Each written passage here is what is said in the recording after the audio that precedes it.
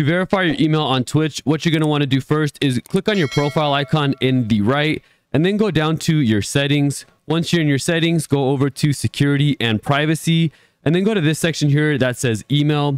Once you're in there, mine is verified. As you can see, it says verified. If your account is not verified, this will say unverified. And then this right here will give you a date as well as the email address that they last sent the verification email to.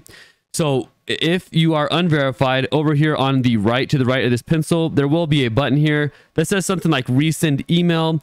You go ahead and click that, and then it'll go ahead and resend a verification code to the email attached to your Twitch account.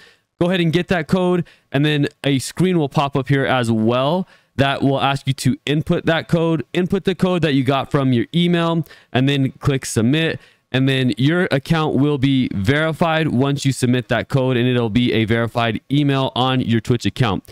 Like and subscribe if this was helpful. We'll see you in the next one.